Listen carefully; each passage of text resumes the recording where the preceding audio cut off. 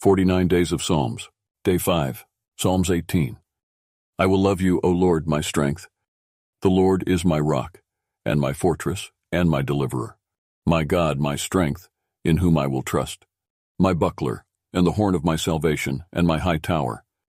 In my distress I called upon the Lord and cried unto my God. He heard my voice out of his temple, and my cry came before him, even into his ears. For you will light my candle. The Lord my God will enlighten my darkness. For by you I have run through a troop, and by my God have I leaped over a wall. As for God, his way is perfect. The word of the Lord is tried. He is a buckler to all those that trust in him. Therefore will I give thanks unto you, O Lord, among the heathen, and sing praises unto your name. Please join our 49 Days of Psalms, the journey with the Lord with verses from the Bible.